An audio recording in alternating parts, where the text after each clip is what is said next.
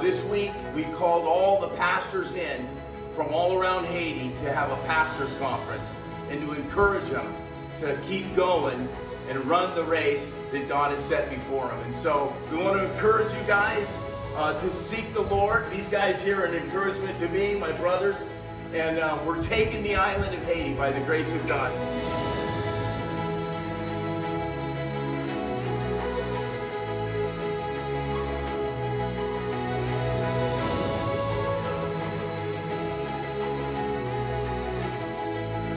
We've got our pastors going out, leading teams out with different supplies and Bibles and trying to help the people out there. Jesus said, preach the gospel to the poor and heal the brokenhearted.